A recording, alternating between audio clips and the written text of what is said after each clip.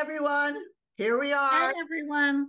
Tis the It's season. it's a chain gang here. It's December and it is holiday time.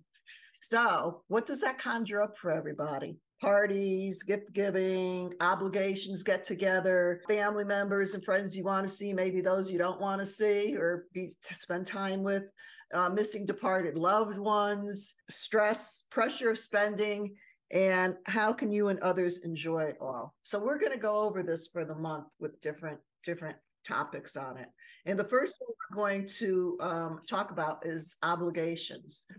And of course, obligations, what does that conjure up but anxiety? So obligations and that, I mean, December, of course, we have, Christmas, but there's all the other holidays too. There's Hanukkah and Kwanzaa. I mean, this is regarding everyone. It's all encompassing all of us. I don't know about you, Linda, but every time I thought, December with the holidays coming, I mean, it's cold here on the East Coast, but, the holidays, what it always meant to me, what I liked, even if it was a false pretense, I mean, the music was playing and it just, to me, was joy and peace. And I liked people smiling and just being together. It just was like uplifting, Yeah, I like the cold weather too with the Christmas season. It was just being all together and that whole part of it. But then we lay on, it gets commercialized, which of course it does. And, we want to give and do, and I don't know. I don't know how I'll you're. tell you what's hard though is children. Children get so spoiled sometimes. And I think each generationally want to do more than what you have. Yeah, And if you yeah. didn't have it, then you want to do it. But my parents, they didn't have a lot of money. The one good thing about my dad, even though he could be pretty cruel, he always made a big deal out of Christmas. And he didn't really have Christmas when he was young because they were so poor. But he always made a big deal. It was very festive. I remember the good smell of the food cooking, the tree. Memories. We were all so excited. It's those memories that we bring up and what it represents and everything. And it's just being, really together. Let me tell you something. If I opened up a present and gave a scowl, my happy butt would have been flown across the room, probably right through a wall. My kids, Jacob would look and say, "Is that it?" But now, as an adult, he's wonderful. And he's the most generous of all my children. Well, Nicole's very generous too. But he loves to give presents, and I really enjoy I like to give also, and I love to think about what the person likes. You know what I mean? Or what they're you're very good at gift giving. I like to do that. And oh geez, I remember my second marriage. My daughter was she was at that age, she was like 14, 15, and she wasn't happy. So she took my now ex shopping. She picked out the ugliest things. She got he gave me this sweater that was like this furry, ugly color. And of course I'm opening it. It was our first holiday. And I'm going, oh, how nice. But did she think it was ugly? Yeah, she did it on purpose. She sat there and she looked at me, giving me the eye like, because she knew I would hate it. And that I it was. Yeah, but you kept the smile going. Yeah. I mean, when we were little, Dad would give us like $5 a piece and take us into like a Walmart.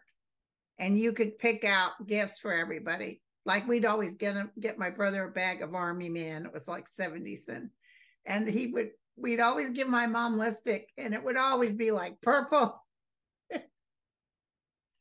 But my parents made a big deal out of it, that they were just so thrilled.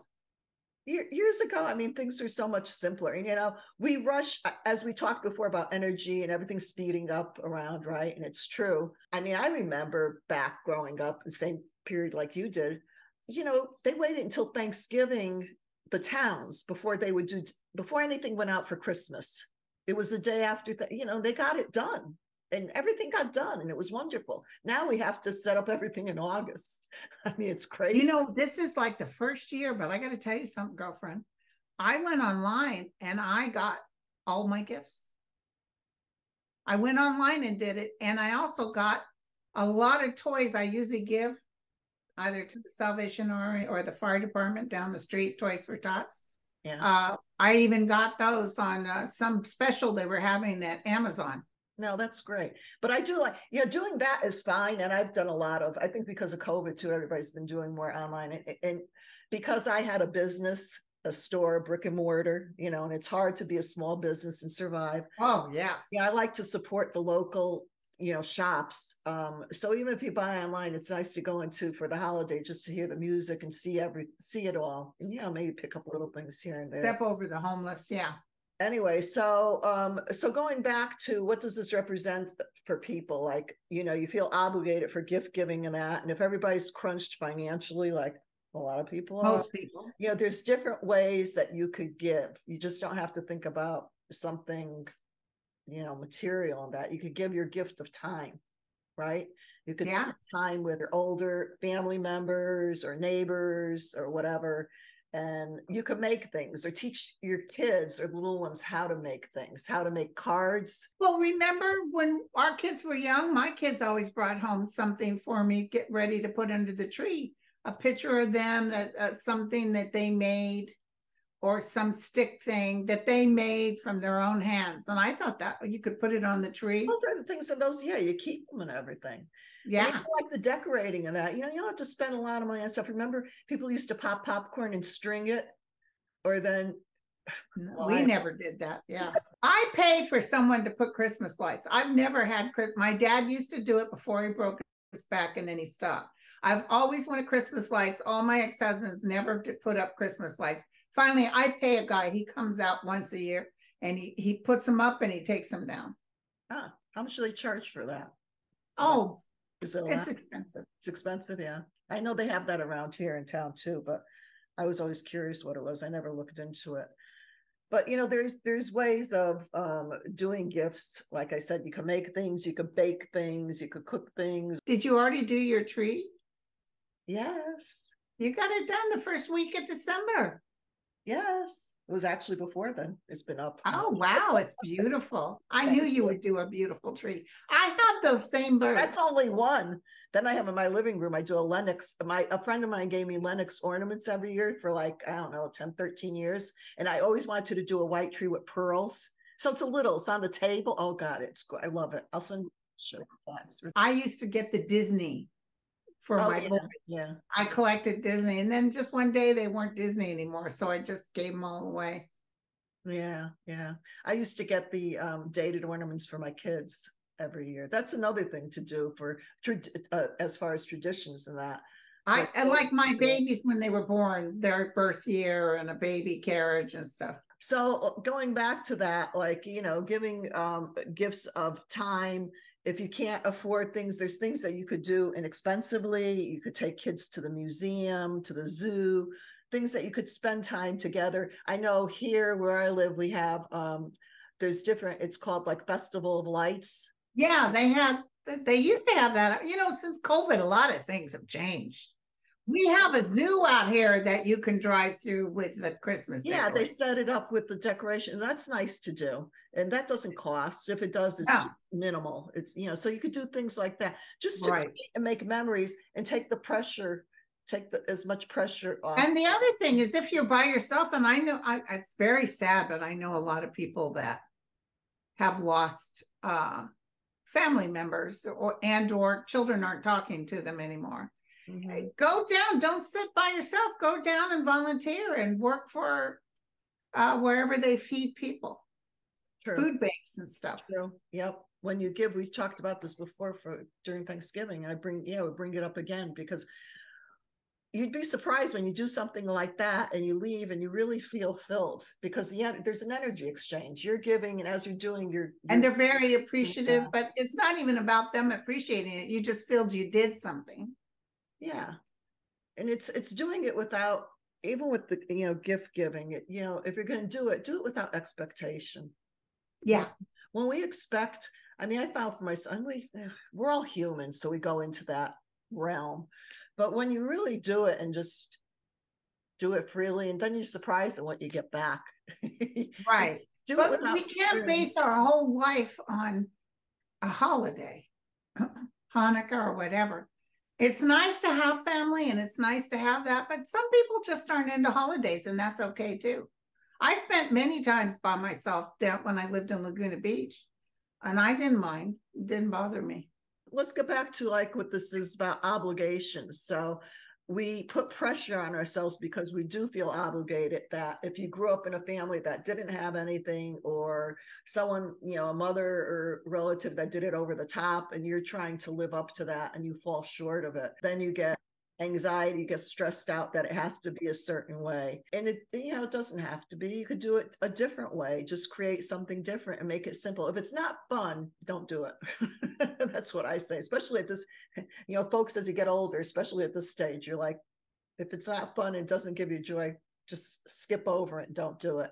So even getting together I like parties. I like to it's not so much a party, but I like to get people together because it's that. Yeah.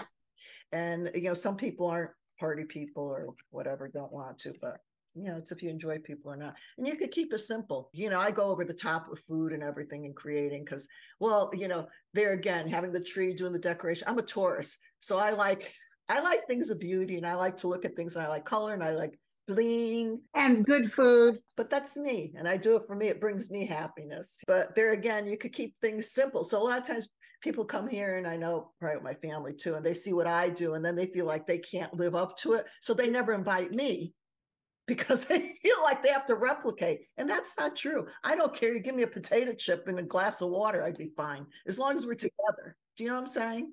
Exactly. So I think we put those pressures on ourselves to be a certain way. Can I ask you a question real quick? Sure. Maybe I shouldn't ask this, but what do you call those when people bring their own dish? Oh, like you bring something over? Yeah. Yeah. A potluck? Like a potluck? I have a little problem with potlucks. Do you? Because sometimes the way people live, you worry about the food. Oh, okay, this is where, okay, we're going to go, the prayer before a meal. And I think we talked about this. I believe that the prayer throughout, I don't care, religions, whatever you want to call it. I think they did that because eons ago, when people were in the desert or wherever they lived, and it was like, bless it to take out the toxic stuff that it won't kill us. So yeah, talking about that. So people have phobia, you can have OCD and about things. And I understand what you're talking about. I was at a workshop once, right? And I'm talking to this woman, and her and her son she had money. They just flew in from Australia. They booked it like the week before. And this was like out in New Hampshire, right? I mean, she had to pay beaucoup bucks for that. She was the nicest woman. And there was a buffet, like you said, and it was vegan. And me, I have, well, what's that? It's like, I'm like, And she said, oh, I was in a village once. I don't know what country. And she said there was a bowl and it had flies on it. And they shared, and she was just part of the community, and they ate, and she was fine. See, yeah. It's all here. It's what we project on it. I think if we project we're going to be sick or whatever, that's... No, but there's some people who really live like pigs. Yeah. They don't wash their hands. They let their animals up You can't think about that. You can't. So that's why I'm not very good with those. I'm happy to bring something that is pre-done from Safeway, sandwiches that are already in the tray that professionals have put together. But I have a hard time with, unless I go to the person's house, Well, I even have a hard time now too, especially since COVID, buffets and everything, right? Because you see people in buffets and they stick their... I remember going to Round Table and I wanted a salad, and they had these young people that were special needs, and the kid was putting his thumb and finger in there. And I looked at him, I said, honey, you can't be doing that. But then I don't want a salad anymore. So, doing, a party, you don't have to put a lot of stress on yourself. You could keep it simple. And I was going to say, you can have people bring over dishes, but... Yeah. Well, people that good friends that that are clean and wash their hands. My mother was a stickler, and my mother washed every pot she took out because she was raised in a very poor atmosphere, and rats could get in. They would walk through the pot. So that's why you always wash the pot. We could never understand what the hell her phobia was. My father was a First Army cook. Oh my God. And we didn't have a dish, of course we didn't have a dishwasher, so you had a scrub. He goes, and he would take a fork and he would hold it up and he'd look at it and he goes, you have to clean in between, the fork times, in between. But you know why? Because back then they're being in the service, as being in medical, and all that, bacteria grow. Oh, yeah. Don't clean that good, and then somebody could be sick and you pass They it didn't on. have dishwashers. You could wipe out a whole. Back then, I don't know if they did. That was, that's the cool thing about a dishwasher. It really sterilizes. I go crazy with my husband because my husband likes to, and I don't think, he wants me with the germaphone, stick it in the dishwasher to sterilize it, especially if you're sick and coughing. It's like, I remember one time I made a beautiful salad, a chicken salad with sliced tomatoes and this and that. And I had it all ready to sit down and have my lunch. And my little boy, Jake, came from outside, filthy dirty, from dirt up to here. Through his hands were just plain dirt. And he looks at my salad and he puts his finger on it and takes something and says, Mommy, that salad's good. I said, here, take it. So this is I know we're getting off track here, but a funny story. When I met my now husband, it was in the summer and we're in the car and I had my bottle of water. He took a drink. And I'm drinking my water, right? And all of a sudden he goes over, he doesn't ask me. And he goes and he drinks it, he puts it down. And I went, I don't drink it behind other people. I didn't say one thing, but I did not touch, I had just met him, and I'm like, yeah.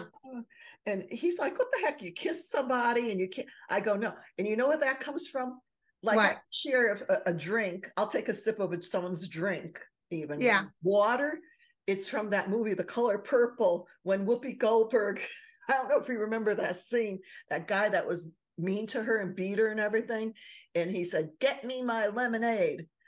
And she went, well, I have to tell you, and she did a in his lemonade, and he drank, and that just hit me. I'm like, yeah. So from that, I'm like, yeah.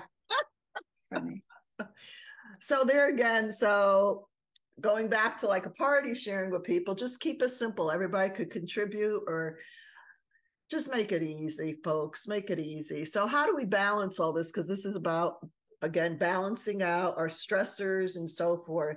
And, remember to take time for yourself. Do self-care during the holiday time as much as you can. And I said, if you could afford getting a massage or a facial, what I love are Epsom salt soaks. If you have a bathtub, put Epsom salt. After you get because I do energy work, and I would tell people after a session, go home and go in the tub and do Epsom salt, because it pulls the toxins out of your body and it relaxes your muscles. And if you don't have a bathtub, and for older folks getting in and out of a tub, you get in and can't get out. Anyways, get a basin and you could do your feet. Actually, I did it today. I gave myself a pedicure, and I soaked my feet in Epsom, and it relaxes you. It really feels good. Because we need relaxing these next few days, because there's some planetary aspect that's all weird. And then listen to soothing music. Music is really good. Oh, I love a good Andy Williams Christmas songs. Yeah, Bing Crosby, Dino Martin. Yeah. Then just remember to breathe through it all and enjoy. And if it's not fun, don't do it. Don't do it. Don't do it. So this was wonderful. And we're going to sign off, and remember what to say. Short and sweet. I didn't write it down. Be the change. Be the change you want to see. And from our hearts to yours, in total love, balance it out in peace, because if you have inner peace, you have everything. And from our hearts to yours, we love you. Be safe. We love you. And enjoy and love. We'll see you for the next episode. Bye-bye. Cheers.